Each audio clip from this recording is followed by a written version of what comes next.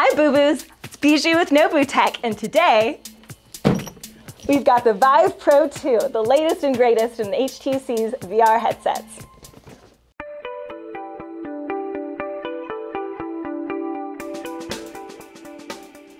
Okay, let's highlight some of these new features.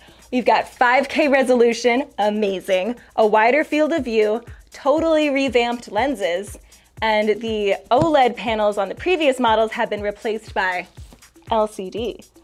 And that means a higher frame rate, so we are here for it. Pretty much everything else that we know and love from the previous Vive models is the same. We've got the mechanical interpupillary distance, we've got 3D on-ear audio, and we've got the award-winning comfort straps. It fits so nicely on the face. Why change a thing? It does have the same iffy microphones, and it does still have the same spongy cushion. Lets in a little bit of light on the sides, but we all replaced that anyway, so who cares? Let's get into these updated specs. We've got a pixel-dense, rich 2448 by 2448 pixels per eye for that 5K resolution, amazing. Plus 120 degrees field of view, wider than the previous models. Heck yeah, we love it. So the displays have changed from the previous OLED to LCD, which normally would be a downgrade. OLEDs tend to have the really bright, juicy colors, the beautiful contrast, the deep blacks, and just the vivid, bright colors.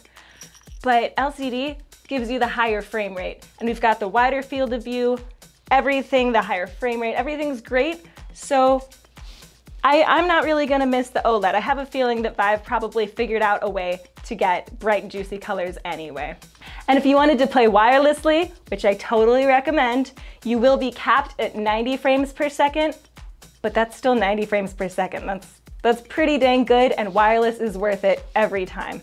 In a first for VR, HTC worked closely with AMD and NVIDIA to implement display stream compression, which means that you get lossless transmission of high-resolution data, so you don't need the latest and greatest graphics cards. So if you've got an RTX 2000 generation graphics card, this is still gonna work great. It's gonna work better than the previous Vives did. Next up, lenses. Look at this crazy custom shape. No longer the standard round shape like the previous models, so you're not gonna be able to pop them out and replace them like you might have done before with those guys, but they're pretty freaking dope, so I don't think you're gonna want to, and let me tell you why. The Fresnel lenses are now dual layer, kind of like the Valve Index, which means no more screen door effect, and God rays, more like gone rays. The quality is amazing. Though there is an odd thing, they're shorter, so you don't quite get the 120 degrees vertically, but doesn't really matter, you don't even notice. They look great. An unexpected benefit of this shape, there's space for your nose. Your nose is no longer holding up the weight of the headset. I love it. One other side effect of this new lens shape is we did lose Tobii eye tracking. It was just built for the round lenses and doesn't fit here, so it wasn't really an option, but it didn't see that much use outside of chat games, so I'm personally not too heartbroken about it.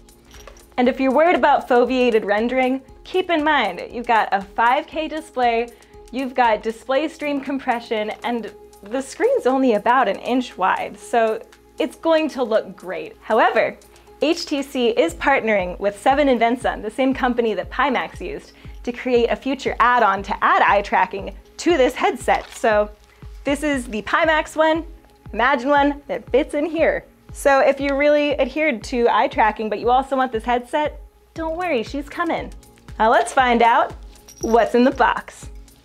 All past and present accessories are still compatible. You can use base station 1.0 or 2.0, trackers 1.0 through 3.0, the brand new face tracker, and the wireless adapter, and whatever third-party accessories you know and love, they all work with this headset. All right, let's go test it out. Woo! Let's play.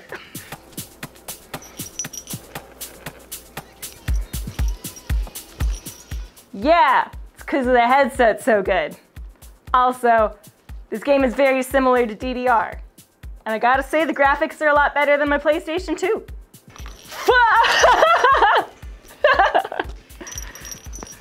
Woo! Woo! No! Oh, that's cute. They're green for Green Day. And there's a whole stage. Shout out to whoever made this one.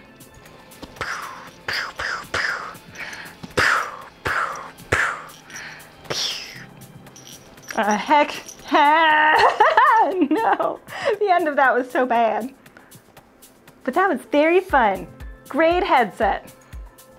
Well, folks, it's a great headset, honestly. The high frame rate's fantastic for high-speed gameplay. There's no motion blur. The colors are so juicy. I don't miss the OLED, honestly. I think it's great. If it's in your budget for an enterprise headset, you know you're gonna get quality gameplay and you're gonna get quality parts, so it's gonna last you so many hours of delightful, crisp, smooth gameplay. Highly recommend. So this one's a thumbs up from us at Nobu Tech. Stay tuned for our next episode. I'll give you a hint for what it's about, but you have to focus.